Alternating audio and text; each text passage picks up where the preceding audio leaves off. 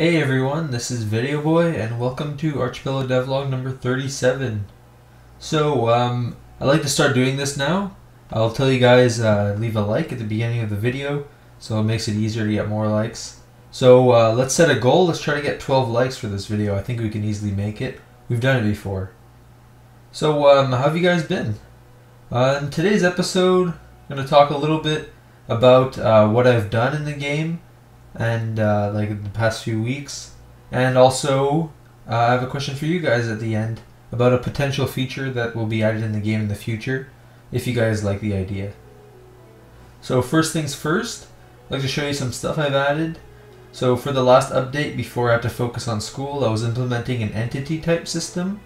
So this would create a more universal and overall just better way to add entities. So here's an example of the entity type JSON file. This one is for the player. So these files contain different data about this specific entity type.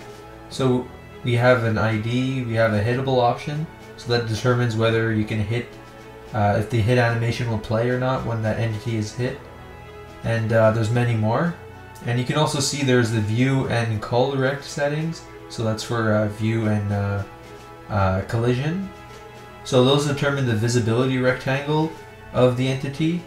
So that's a rectangle that goes around the actual image of the entity, so you can calculate if it's within view of the screen to avoid having to draw it for no reason.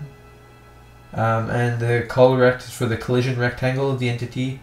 So they're both different. They show you an image on the screen. The player, for example, he's like the visibility rect is much bigger than the collision rect, because the collision rectangle is just his feet, because that's where he's going to hit when he walks. You don't want to like make it so that when he walks into a wall facing upwards, the collision's at his head. That wouldn't really make much sense and it doesn't look natural. So that's why we did it that way. And finally there are the animations. So the player has 3 so far, and more will be added of course later on.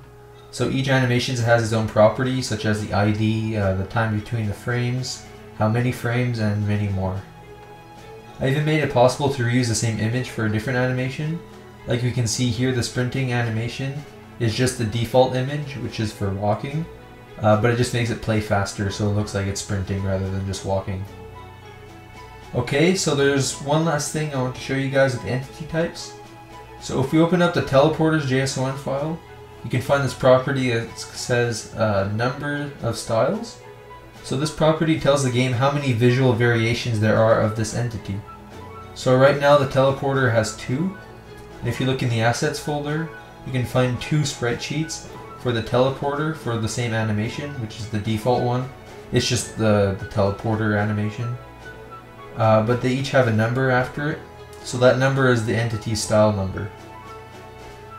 So in this case, if the entity has a style of 0, it will be blue, and if its style is 1, then it will become red.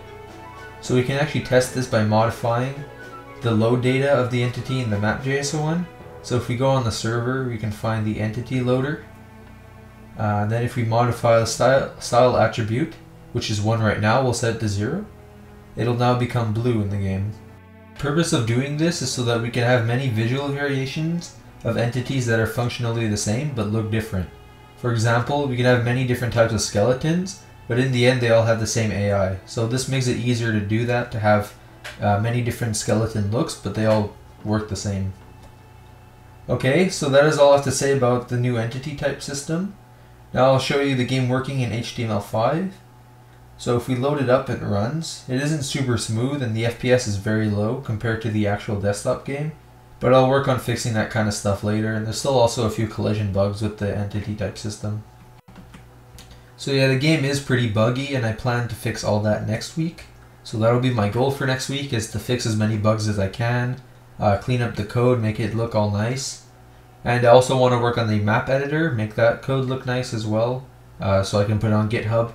And then eventually I'll start adding features to it, and I'll get back into the normal schedule. I'll just update the dates for when I want to be done specific things. Alright, so I told you guys I want to ask you something about the game.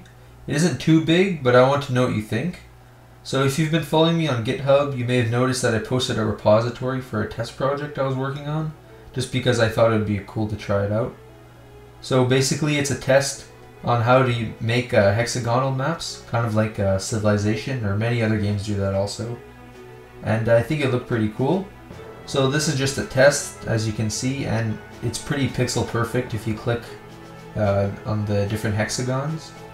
It's actually pretty neat how I did it. I can do a tutorial if you guys want eventually on that. But I want to know from you guys is, would you like to see this idea being implemented in Archipelo somehow? So I don't know, maybe you guys have good ideas. I was thinking maybe like the boats can use some sort of hexagonal grid to travel on. I'm really not too sure.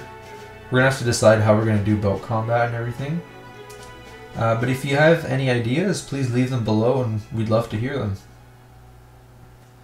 Alright, that pretty much wraps up this video, so thank you guys so much for watching. If you're new, please subscribe. It helps a lot and it encourages us to make new content. And also, if you haven't liked the video already, please leave a like. I'll try to get to 12 for this video. And that's pretty much all, so I'll see you guys.